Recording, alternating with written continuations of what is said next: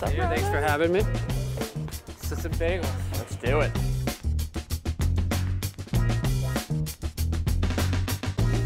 Honestly, when I walked in here, I felt immediately like I was like on Long Island. I forgot I was in Charlotte. You got to get just a everything bagel with cream cheese too, so you could get the full effect. You know it's good. You got enough cream cheese in the circle. Yeah, the amount of spread.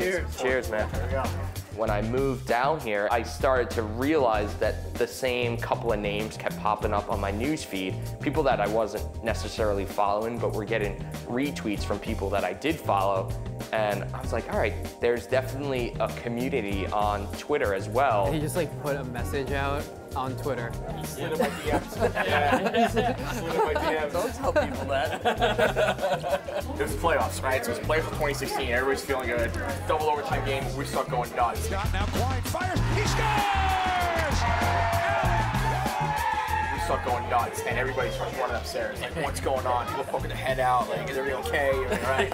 And from then on, it was great. Just a bunch of loud New Yorkers, you know? I just think that's so cool. Like, we put the time and effort in because it means so much to watch the game with people, right? Yeah, the beautiful thing is the Islander fan that we are seeing in our group that has never stepped foot in Long Island. And, you know, their experience when they are going to go through life is, oh, I watch games with this meetup group.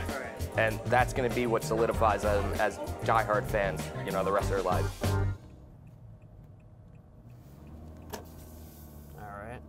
We're already lost in Charlotte, 10 minutes into the shoot. Turn left onto a quarter of a mile onto EX. Did you ever think that sending out that one tweet would create all this? No. Like, I was 100% prepared to be at that bar with just my wife. I like to say no Islander fan should watch a game alone. The fact when I walked into that bar and I saw Kevin Carney sitting with his Mike Bossy jersey at the bar, I was like, all right, at least I got this guy. And then a few more kept coming in, and it's been just growing since then. Oh, Rufio's coming with. Rufio coming with. Rufio. Yeah, I'm a little bit of a minimalist at heart, so I only keep like really special items.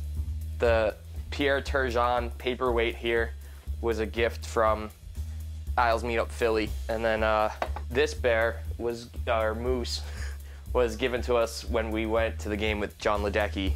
So what do you think it's going to be like tonight? I hope the floor doesn't come down because sometimes it gets pretty loud in there. Yes! Yes! Yes! Yes! Yes! Yeah, full house going crazy. You know, Saturday night. Hopefully this isn't the last footage you see of me. I also forgot, this weekend in Carolina, they're going to have a blast down at the Carolina Meetup group.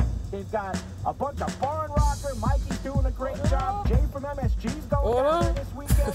So everybody down in Carolina, have a good time on Saturday night. I try to bring that experience from New York. That's why we're going to have Oyster Bay Barn Rocker tonight and do the chants that they remember from going to games.